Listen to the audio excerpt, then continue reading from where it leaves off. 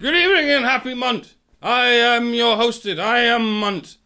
This month, in the February of our Lord, has seen a 5,000,000% rise in incidences of hoax hate, which, as we all know, is the systemic institutionalized hatred of hoaxers. Hoaxers are the most marginalized and endangered demographic in the Western world this month, being the latest victims in an underground online alt-right conspiracy hit list. Hoaxers is, of course, a slur, a racist slur. I mean, it sounds like one. A slur that refers to journalists and other brave citizens who speak out on behalf of the oppressed by any means necessary. An unfortunate meme by the name of Jizzy's mullet, pictured here, next to a giant erect penis for some reason, and it's ejaculating really quite fiercely. And one might say abruptly, but such is life. Oh, it's a tree! I see, it's a tree. I don't know why anyone would know that. Anyway, this activist, citizen journalist, or hoaxer, as the Nazi troll community would say, has been the victim of a tactical backlash while walking on his way home from a normal everyday hoax. Mr. Mullet was pounced upon in the alternative media by a couple of neck-bearded incels with red fedoras, menacingly chanting, "This is ethics country." "I just want to live my life," cried Mr. Mullet as he threw himself in front of a car. "And hoaxing is my life. All you haters need to just deal with it."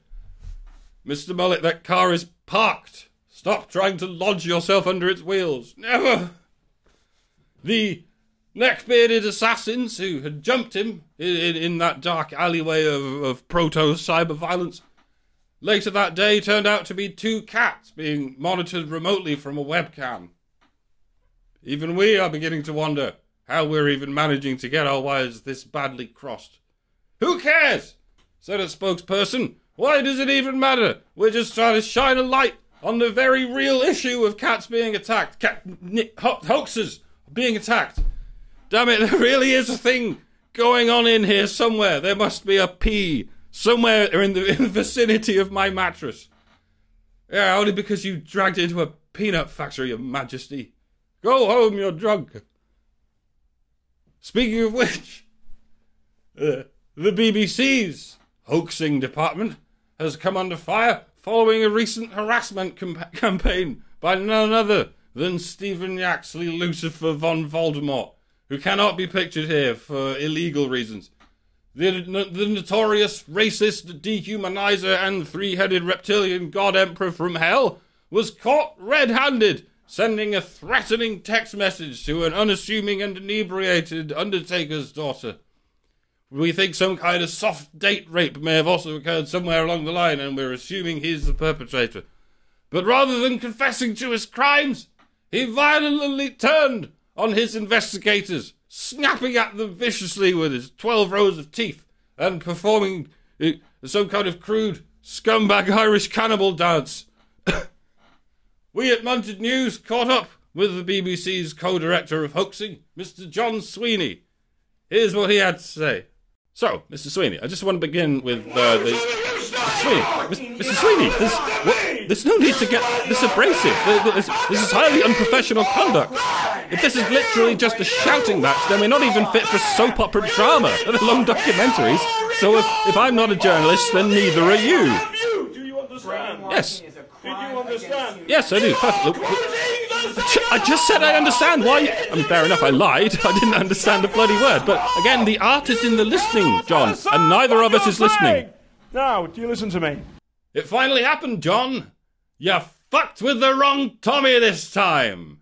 It was only a matter of time. It was only a matter of shit you can rake before you run out of shit.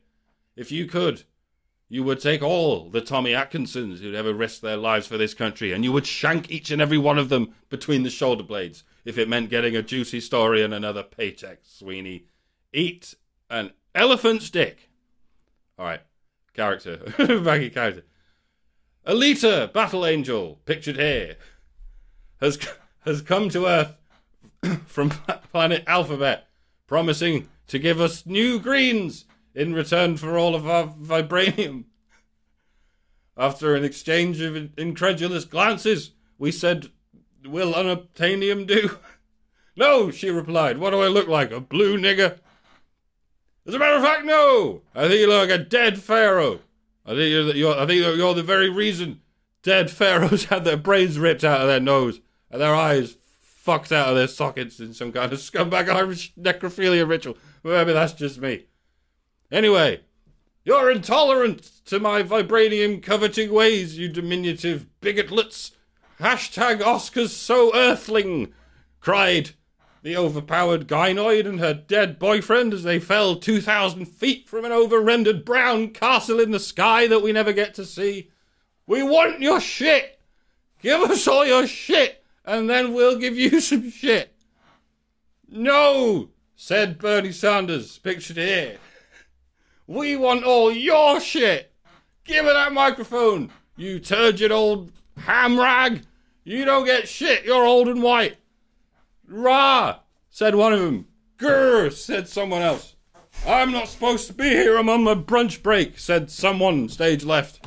And something happened on the ongoing kerfuffle that required like a third of the news coverage this month. I don't even have an oven. I do though, I have an oven. You're an oven. Oh God. Alright, our final story tonight. There is no paedophile collusion on YouTube. Absolutely none. It was Russians. It was Trump and it was Russians. It was Russians on Trump. On Russians. On rye bread. With shallots and molasses. Shut up. Go away. I'm not an expert on brainwashing. I should have written an ending. I did. Fuck off.